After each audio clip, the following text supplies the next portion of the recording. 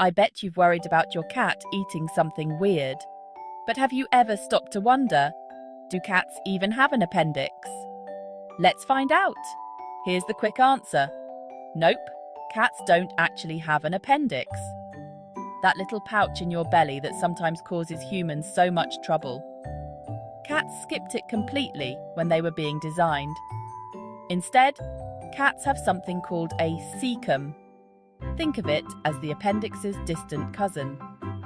But the cecum does a totally different job, helping digest their food, not causing emergencies. So, next time you're Googling cat health worries, scratch appendicitis off your list. If your cat's belly seems sore or they're acting weird, it's not their appendix. But remember, if your cat's really not feeling well, a trip to the vet is always the best move. Who knew? Cats dodge the appendix drama entirely. Chalk it up as one of their 9 lives' little secrets.